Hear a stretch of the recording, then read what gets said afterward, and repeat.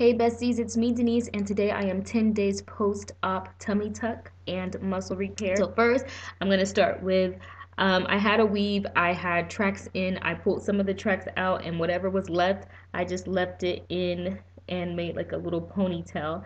And I'm using my Luxury First hair extensions. Then I just put two headbands around just to give it just a little something because I don't really feel up to doing my hair today. You know, I can't really use my curling iron or raise my hands as high as I would like. I didn't really put any foundation on. I did put some eyeshadow and eyeliner on. I tried to do my eyebrows, but as you can see, one's up, one's down. And I have some Victoria's Secret lip gloss on as usual because that is my favorite lip gloss, and just my regular eyes, no contacts, anything like that. And the color is, I think, was like green and like sort of like a goldish dust that I put on there. For my favorite three pieces of, I guess you can say, clothing or something like that, number one would be my Juicy jacket, which is this Juicy jacket that I was telling you guys about.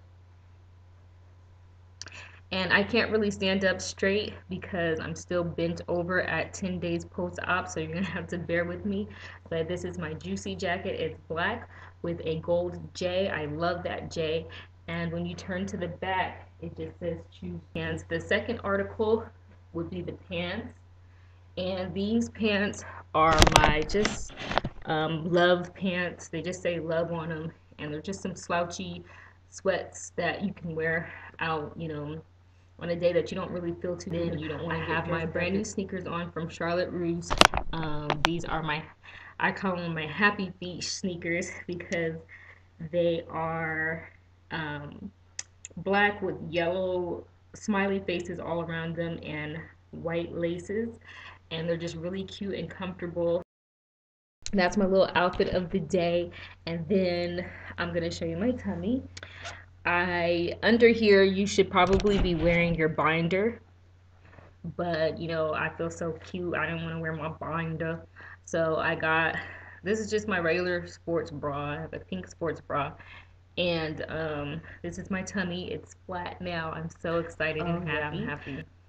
And so that's how my tummy looks now, and it's swollen. Of course, it's not gonna be, this isn't the final destination for my tummy because I am only 10 days post-op. But I do have my drains in still, and I was trying to camouflage that.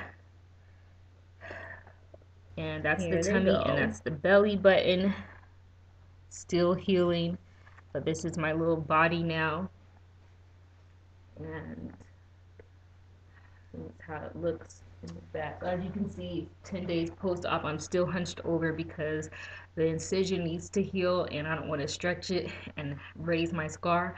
And then also right here, I feel a lot of like stretching, I guess.